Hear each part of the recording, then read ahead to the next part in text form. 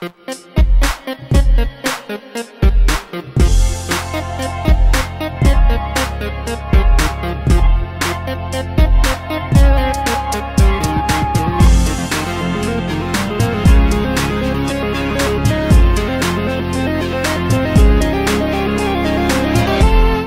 guys, what's up? Al from It's Android World here, and today I'm going to be doing a full ROM review and tutorial of a ROM that's actually faster than Fasttest, SuperD, D-Wang, Cyanogen, pretty much every ROM out there right now. So of course, with any ROM there is, and any video I make on this channel, you have to be rooted, and that's how it's going to stay. I have the ENG SPL and the latest radio. I'm pretty sure at least the Death SPL is required. I recommend the ENG SPL. And I have a SD card partitioned to ext4 and FAT32 only. So let's go ahead and check it out. Here's the actual lock screen. It's black.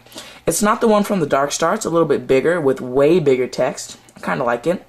Tap menu to unlock, and here we are.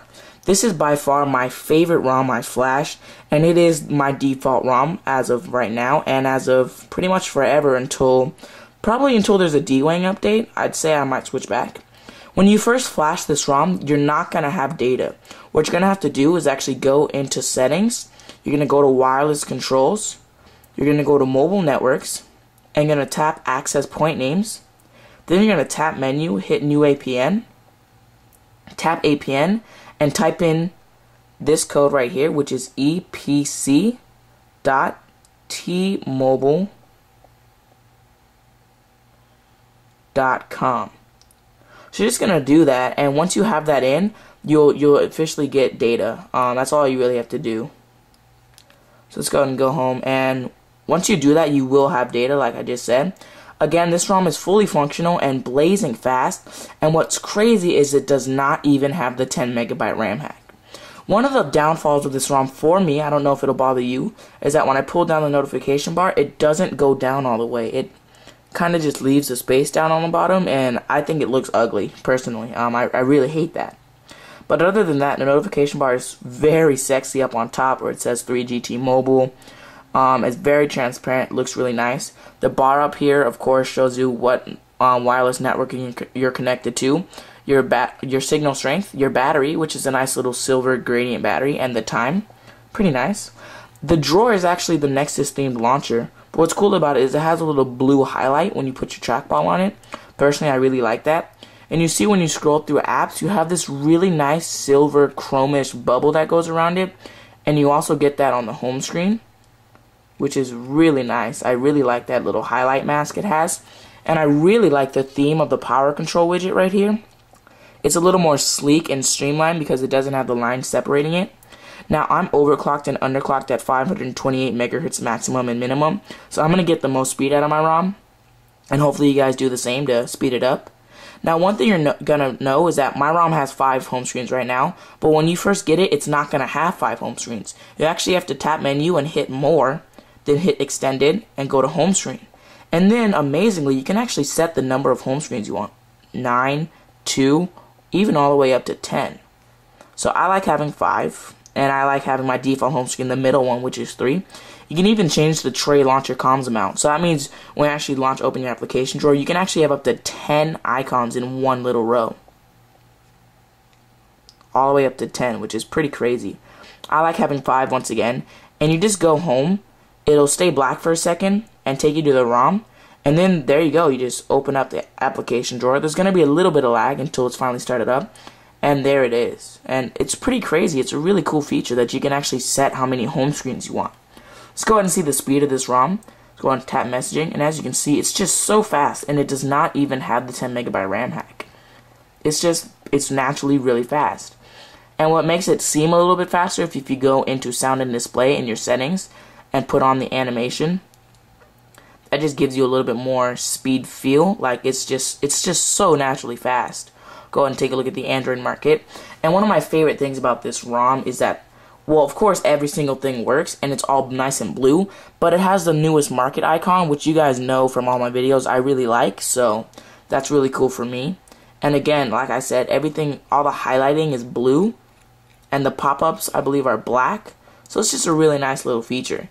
And I'll also show you guys if I go back in the market and pull it down. Like I was saying, it doesn't go all the way down. So, you know, if that doesn't bother you as much at all as it bothers me, then I recommend this ROM, and I'm still sticking with this ROM regardless. But yeah, one of my favorite parts of this ROM actually is the Wallpaper Gallery. It actually has some really cool little images, like this one, which is what I've been using. It's basically, I have a Mac computer, and I love Macs as a computer, and even though I'm an Android lover, I still love Mac computers. So it kind of brings in the best of both worlds for me. And it also has this really funny Mario image where, like, Mario's high off shrooms or something with Yoshi, or a Koopa right there. So I just think that's kind of funny, and it actually looks really nice as a wallpaper. Like, it looks like a really high quality image. So the Wallpaper Gallery is really nice. Now it actually doesn't have as many eclair fillings as other ROMs, because it's not the newest ROM there is right now.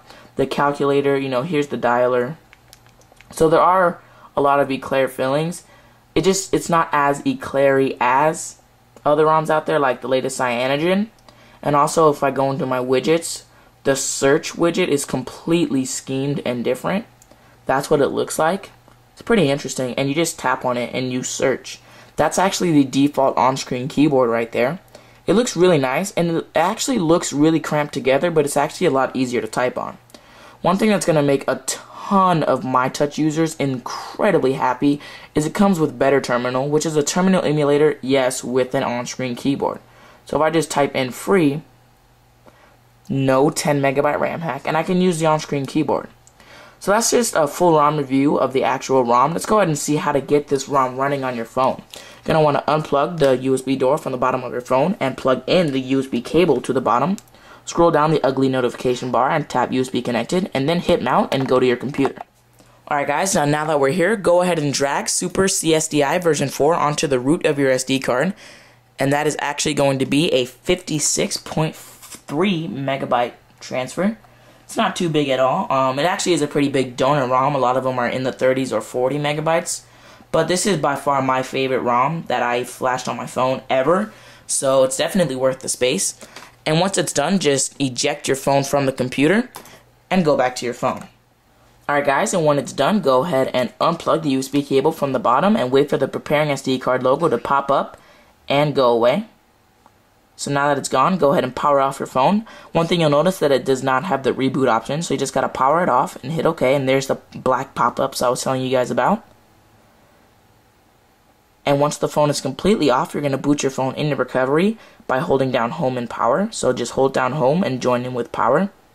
And when your phone vibrates, you can actually let go of the actual keys, and that'll boot you into recovery. And hopefully you have Amin-Ra's latest 1.6.2 recovery image.